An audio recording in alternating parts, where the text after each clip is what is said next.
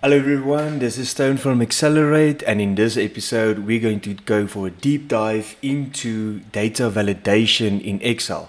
So we've all been there. We made this cool and crisp spreadsheet that is absolute perfection. Nice. And we send it to a user or a colleague, and they do their magic with it. And if you get that spreadsheet back, then you go through it, you see these NA errors or ref errors, and at the end of the day you're just feeling like this. So I'm here to help you guys with this and to make sure with data validation so that you don't lose time by correcting your cool and crisp spreadsheet. So I'm here to save time, and stay tuned.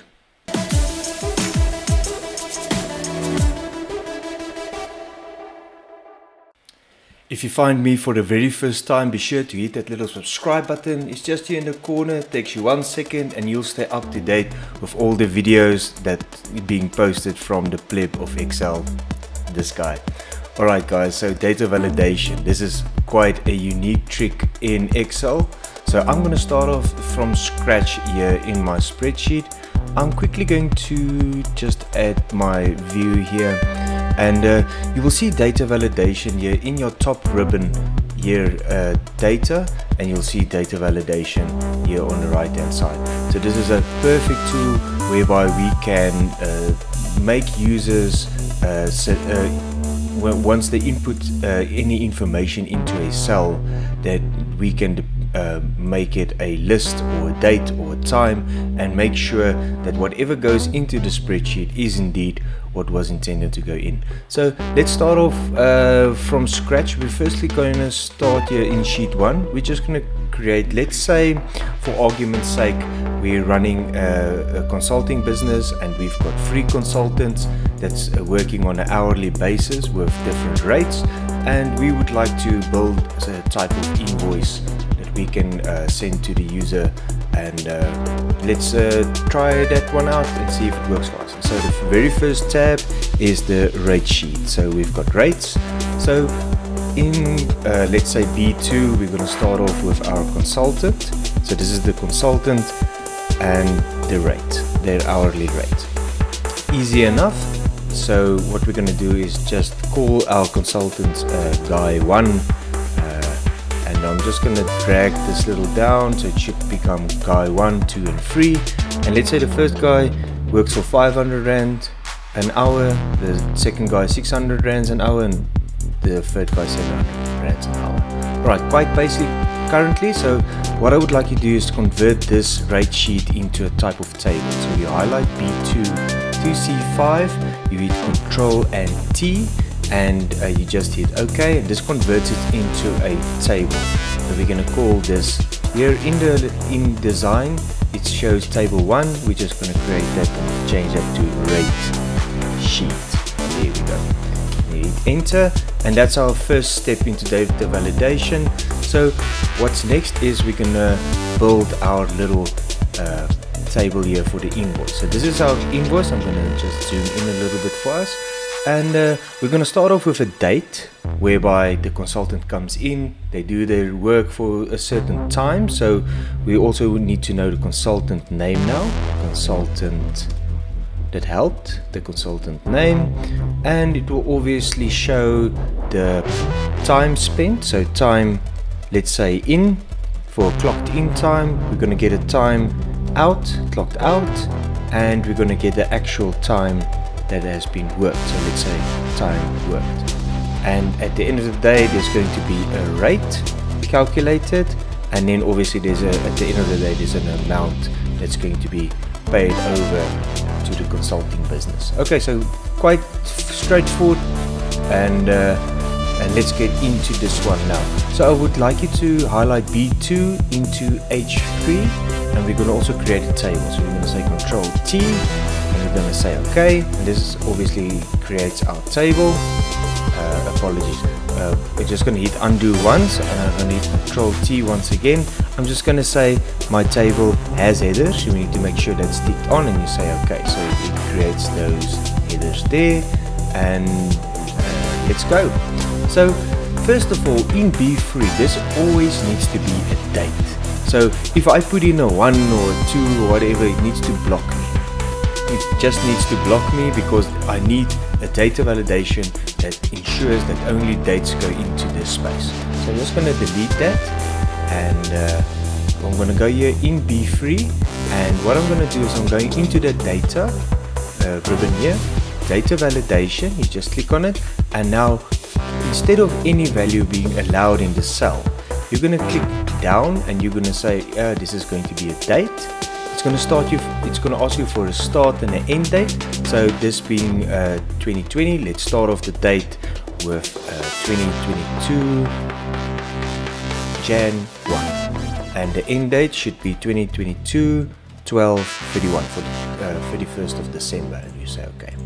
So what happens now, if you put in a date and you put in now a 1, as we did previously, and it shows enter, it's going to stop you right there, and it's going to ask you to retry or cancel your input. How cool is this? So this ensures that we need to have a date. So it's going to show us this is an error here, and I would like you to have a date here. So let's say the 5th of March, and it will effectively take that as an input.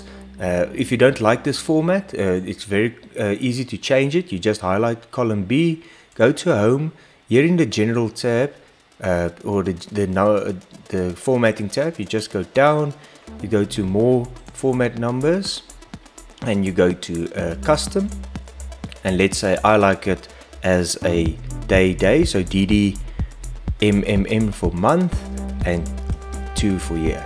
So there we go, and you can say 4 years, and you say okay, and what it changes, it will show 5 March 2022. Very interesting. So let's test it out. If you just because it's a table, it will take the formatting on here. So if you put in a R1 whatever random data and you say okay, it's going to stop you right there. Because it's a table, you don't have to again show Excel what needs to go in here. Because it's a table, you drag it down and it will effectively take that whole row in, and you need to say okay, I'm busy with 2022, I'm busy in March, and this was the 6th, and you will say enter, and it will effectively validate the data that goes in. How awesome is this? Second of all, let's create that list. So the consultant name, who's been working on a project here. So in C3, you can highlight C3, we go back to data, and we're going to go back to data validation, and instead of any value, we're going to go with a list. So you click on list, and it's asking you for the source. Where's the source of the list? And luckily we already created the list.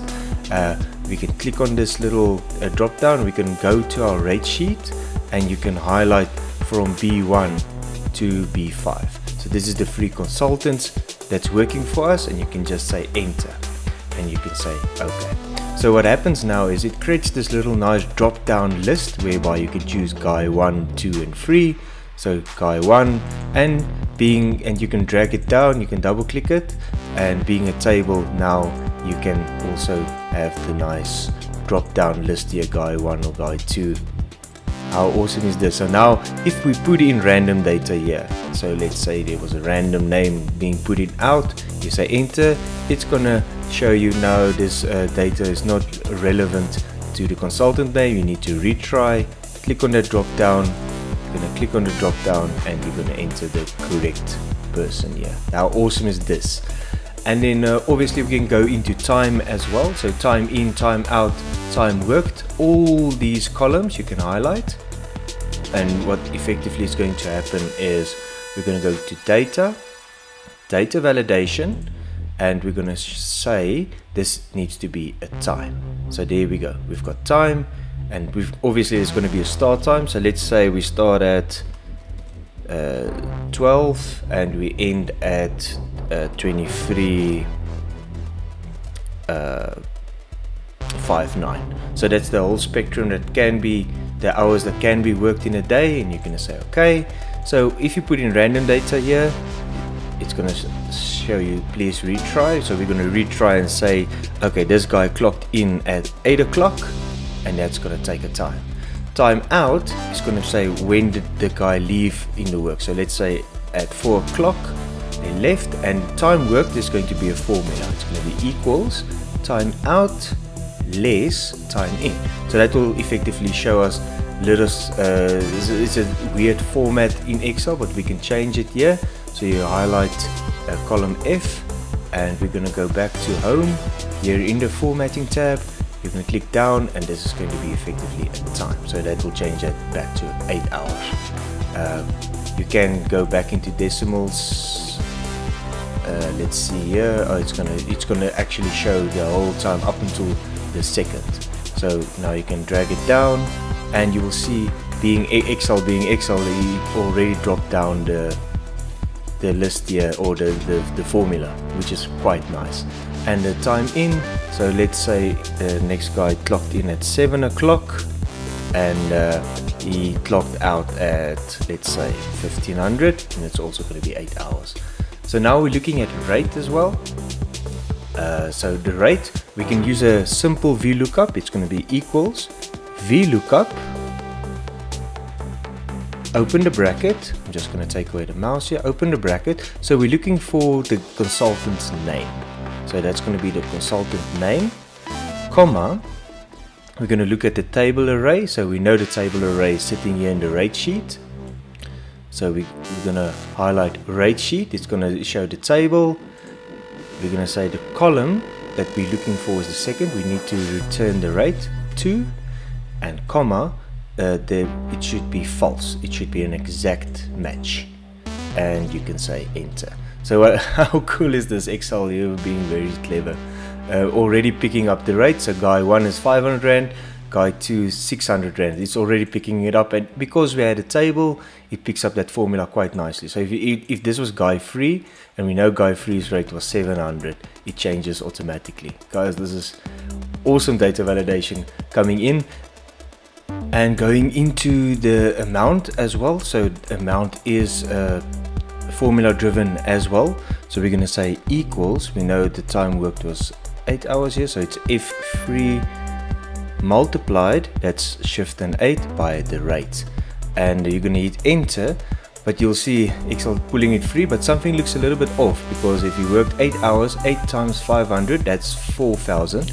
So if the amount needs to be multiplied by 24 for 24 hours in a day, and that will effectively give us that 4,000 that we're looking for as well. Excel is so smart, so it already picked up that we're working with a formula here. So let's test it. So we want to put in a random data here, blah blah blah, enter. It's going to say, please guys wait, this is not a date, so we need to put in 2022 March the 7th, and that gives us March.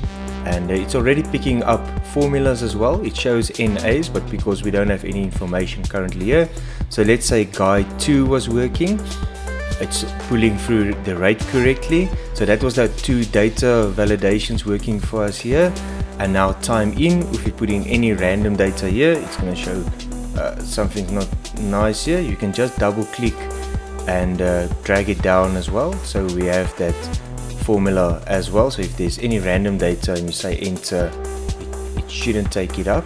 Let's just make sure the data validation double clicks it and put in some random data. There we go. So we need to make sure that we double click and drag down for the table data so the validation works. So let's retry, and let's say this guy clocked in at 11 o'clock and he only left about, let's say, 3. That's 2 hours work. 2 hours work times the rate of guy 2 is 600, that's 1,200 Rand. Everything checks out.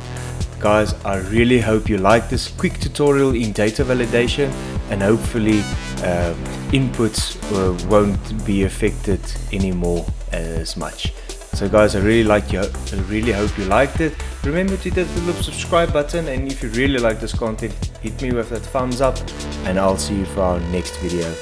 Cheers guys.